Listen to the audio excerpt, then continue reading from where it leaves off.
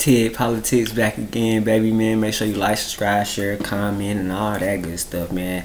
And if you want to learn anything about financial services or maybe cash flow quadrant, anything of that nature, get in contact with me, man. We'll talk to my financial service provider, man. He gonna get you set up to where you living life to the fullest, not worried about the future, because you know it's great regardless if you here or gone. You know that everything gonna be going the way you want it to go. But without further ado, this video is about how Netflix, I'm saying that shit so wrong. Netflix series is trying to expose, well, a Netflix series is being exposed for trying to groom kids or grooming children, basically. So they basically trying to, you know, teach kids about pride. Let's get into that shit. Now, honestly speaking, this is something that I am very passionate about, okay? Now, you guys know that I take the time to literally expose and uncover the truth behind the grooming techniques that the media uses, how all of these younger generations are being influenced by entertainment, whether it's music, TV shows, movies. All forms of entertainment have literally been exposed for grooming the younger generation.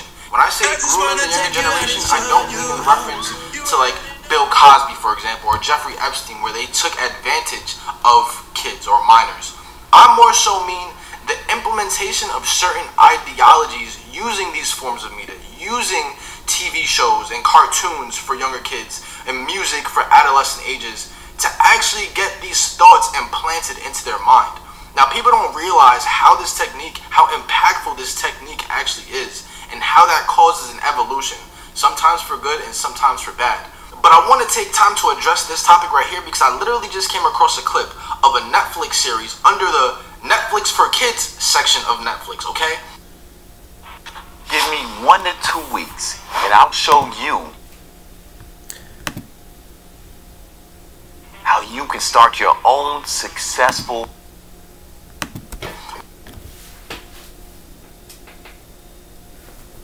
continue listening. Where it apparently has a mummy character who has 2 fathers and a buffalo who claims he is non-binary. Now, these are very, very interesting topics to be feeding to minors. And when I say minors, I literally mean children. Now, the show is called Ridley Jones. And if you look at the rating for the TV show, it is rated TVY. You guys know some movies are rated PG-13, some movies are rated R, etc., etc. This is rated TVY. Now, I want you guys to hear and see what TVY rating actually means. These are programs that are aimed at a very young audience ranging from the ages of 2 to 6. I want you guys to hear the choice of words. Aimed. This is targeted. It's almost like you aim a weapon. You know what I mean? You aim an insult. These are programs literally aimed at kids from the ages of 2 to 6. Now, I'm going to play the clip from this cartoon that caught my attention. I want you guys to let me know in the comment section what you guys think about it. The last time I saw my grandma, I used a different name and pronouns. Now grandma doesn't know I've changed. She still thinks I'm her granddaughter. My heart says to go by the name Fred. That's because I'm non-binary. Calling me a she or a he doesn't feel right to me. And I also use they and them. Oh, I'm sorry, I used the wrong name and pronouns. Now, this is insane to me because straight up and down, my daughter and my son, future son, hell, even kids that I babysit ain't watching that shit, bro. The fuck you mean, bro? A parent may give their child a tablet or an iPhone or a computer to just go, relax, watch some Netflix, some educational programs that might really have more powerful lessons behind it. But instead of watching an innocent educational program, these kids are actually being fed to question their own identity, bro. Their own sexuality. Now, I'm going to play the clip again, but I really want you guys to pay attention to what's being discussed in this show that is aimed for 2 to 6-year-olds, bro. Last time I saw my grandma, I used a different... Listen to us. It's aimed at 2 to 6-year-olds, bro. You understand? So clearly they know that from the age of 2 to 6, a child is able to articulate and comprehend certain things of that nature. For the reason why I don't think kids should start school until middle school, personally. Name and pronouns. Now grandma doesn't know I've changed. She still thinks I'm her granddaughter. My heart's... So this is a female bison or buffalo or cattle, whatever you want to consider it, who apparently doesn't feel like she's a female. She feels like she's a male and chooses to identify as Fred. So she now goes to her grandmother, bison or buffalo or whatever you want to call it, and says that she decides to go by the name of Fred, and her pronouns or its pronouns are they and them. Something that a child at 2 to 6 year old has no idea about. They don't even understand. And the reason why this is so dangerous is because these are the ideas that are being forced upon kids. Rather than allowing an open discussion, rather than allowing a child to feel some type of way, it's almost prompting the question of, do I feel like a boy or do I feel like a girl? It's right, y'all throwing them the alley-oop to that shit, man. That ain't right. Almost prompting a high level of confusion within their own sexuality at a very, very young age, which is why so many people grow up with gender dysphoria. But let's continue. To go by the name Fred. That's because I'm non-binary. Calling me a she or a he doesn't feel right to me. And I also use they and them. Oh, I'm sorry, I used the wrong name and pronouns.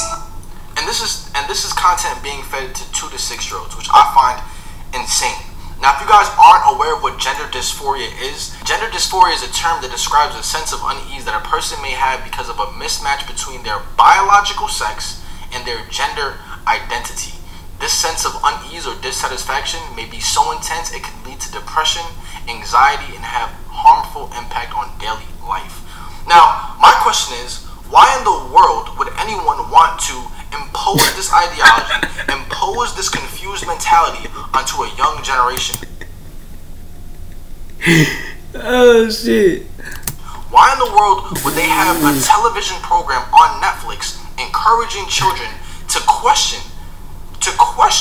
their own biological makeup? This is very, very concerning. Now, we're going to be looking at some statistics and some data that backs reason for concern.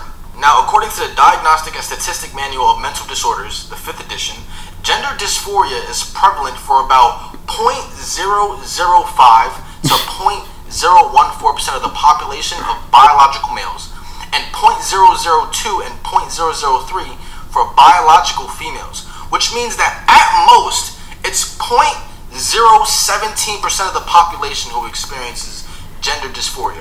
So now, if you're saying that this television program was to promote awareness for this issue, there's only 0.017 of the entire population who actually experience this issue. So it's not a matter of bringing awareness, it's a matter of imposing at this point, because only 0.017 of the population actually experiences it, which is a complete anomaly. Now let's continue. I also found it very interesting that for a television show, y'all know what time it is, man. It's commercial time. If you need any assistance, financial services department, remember what I told you, holla at me. Me and my coach, me and my agent, coach, whatever you want to call him. I call him my coach sometimes, I call him my agent, sometimes he's just my provider. But he gonna teach you all about 4 ways to earn income, and we gonna go from there, man. As far as everything else goes, you know about the merch. Let me show you the merch, you know.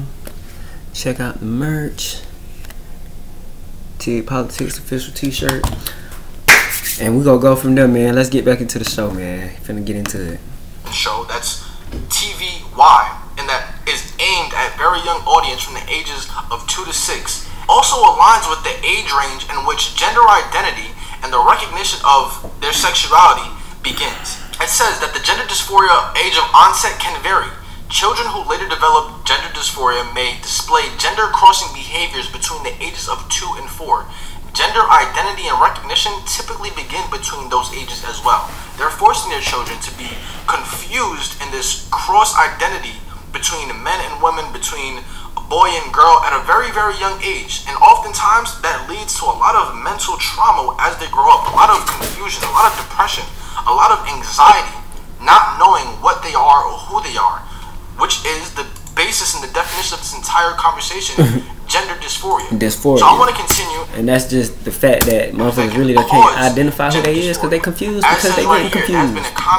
That's the problem. They only confused because y'all making them confused. Like, they born knowing what the fuck they is. But it ain't until you trying to fuck with their mind and make them think that it's possible that they could be something else. Like, no, you are a boy, you are a girl. That is it. You know what I'm saying? Period. You know this. You knew this when you was born. Stop playing. Consensus among researchers that the following factors influence gender dysphoria the most, which are genetic influences, which obviously there are anomalies and there are situations in which people are born intersex and they have an extra chromosome, or a man or a woman may be born without visible genitalia. They're not able to decipher whether it is a boy or a girl. That's an intersex situation, and yes, those are anomalies. Very I about to say that shit rare as fuck. If you know what an anomaly is, that shit is rare as fuck. Very small percentage that does deserve awareness, but at the same time, putting in a child television show, right, I feel like it's a little bit inappropriate. Nah, secondly, hormonal. It's more than a little bit inappropriate. It's definitely inappropriate because that's an anomaly. That's something that's very rare. Like, that shit is rare as fuck. Like, and I honestly think that happened because something happened. Like for instance, let's say a woman was getting abused throughout her pregnancy and now something wrong with the child. Of course something finna be wrong with the child. If this woman was getting her ass beat the whole pregnancy, like, nobody was saying nothing about that abusive husband, but now the child come out retarded or some shit, and now everybody wanna look and think that it's just ain't nothing happened from that shit. No, that woman was getting her ass beat that whole pregnancy. Y'all knew she was getting beat. Y'all knew that man was abusing her physically, mentally, emotionally, and now the child is the result of that shit. He was acting fucking retarded and spazzing on her. Guess what? They got a child that's fucked up because of that. Like, and that's how that shit go, bro. I don't give a fuck what nobody say. That's literally how you get fucked up kids. I believe that. I believe that kids come out based on the way they mama was treated during pregnancy. So if you got a man dogging a woman, like dogging her, like treat her like shit and things of that nature, what you think the kid gonna come out looking like? You know what I'm saying? It's gonna come out looking like a reflection of, you know what I mean? Anyways, bro. Hormonal factors. There are women who produce extra testosterone, which is why some women grow facial hair, some women grow sideburns or long arm hair or long leg hair, and there are some men who produce extra estrogen, which is why some men have, gelatinous titties. You know what I mean? They have a little bit of extra stuff on top because they may produce a little bit extra estrogen. And then we have environmental factors, which is exactly. And he ain't lying about that, cause my girl got some hairy ass arms. But my girl Puerto Rican though. I know that probably ain't got nothing to do with nothing, but like Spanish people be hairy, bro. Like when I went to school, Mexicans and shit, the Mexicans, they had hella hair on their arms and shit. You know what I'm saying? So certain races and shit, they be hairy for whatever reason. But my girl arms hairy as fuck, but I don't know. I don't even notice it like that, honestly. I mean, I know it's there, but like it ain't nothing that like make me not want her. You know what I'm saying? Like it's to the point now where it's like I done got so used to it. It's like I have to literally sit and think the fact that she got an arm hair. You know what I'm saying? But she used to be insecure about it. I'm pretty sure of it. But I mean, of course she grew out of it because it's like that shit don't matter, bro. My girl fucking fine, dog. Like I don't know, like. I can't get enough of her. I'm sorry. Exactly what we're discussing in today's video, which are the things that we. I know that shit make it sound like, damn, that boy a simp. No, cause like the way I feel about her, she feel the same way back about me. That's why I'm able to express this shit so freely, because I know it's reciprocated. If she wasn't feeling this way about me, I would not be expressing myself like this. We watch the things that we see, the people around us, the cultural changes, as mentioned right here, the things that we actually are observing in our environment are what influence this idea of gender dysphoria. Which brings me back to my original question of this entire conversation. Why in the world would you impose this ideology and bring about this level of confusion for an impressionable mind about their own identity? Now I want you guys to be mindful. When you guys went to health class, you learned. Another commercial break. He ain't speaking but nothing but straight facts, y'all. Y'all know he telling the truth. But if you need any help in the financial services field, hit me up. I'm gonna teach you how to make money, save money, and build generational wealth with my professional advisor. Now back to the show. Sexual education, you learned about how to properly engage in physical activity. I think at this point, I'm gonna just allow y'all to go finish the video. If y'all want to finish, it's really at the end, but y'all do understand that they really trying to indoctrinate our kids into believing that they can be boys if they girls and girls if they boys. Like they trying to have them thinking that they could be fucking anything for real, literally anything, and that's not true, bro. Like, so as parents, we gotta take our kids back. We gotta take control back of our children. We cannot let this world corrupt our kids. So with that being said, join the Patreon. It's gonna be in the description. I got a few different packages. The cheapest one gonna be $8. I'm only allowing 10 people to get it for $8. After that, every other package gonna be pretty much a limit. It's gonna be a limit for every package, man. So best believe that if you want to get some coaching from your boy, meaning that, you know, you really want to grow in life, get some coaching. If you don't want to grow in life, then just leave me the fuck alone, because I'm gonna coach you. I'm not finna just halfway coach you. I'm finna put it on your ass, pause. But I'm gonna really make you feel like, damn, this person really want me to win. Yes, bitch, we trying to go for the championship. We don't go for nothing less than the championship. We going for the ring every time. If we fall short, bitch, we are coming back next year to the ring. We're gonna get a ring. You understand what I'm saying? And that's all I gotta say about that, man. It's TiggPolitics. Like, subscribe, share, comment, get in the descriptions, hit me up, and let's get to this cheese, man. Because if y'all don't want it, somebody else do.